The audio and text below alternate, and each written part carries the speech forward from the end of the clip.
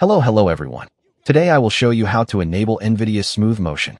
This will enable frame generation on any game, even older games that don't support any type of DLSS.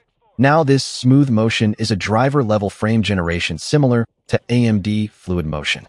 So this is not as good as native frame generation, so there will be noticeable artifact and frame time issues depending on the game. Also, this only support double frame generation and can't do multi-frame generation. Anyway, let's get started. First step is to download the new Nvidia app. You can download it from the link in the description, right below the like button. After installing, open Nvidia app and navigate to Graphics section. Here you will see all the games you have installed on your system. Select the game you want and scroll down to the Driver Settings tab. Here you have all the driver level settings you can use on your game, including Smooth Motion. Click on Smooth Motion and turn it on, and that's it. Once you open your game, it will be automatically enabled, and you will see your frame rate doubled.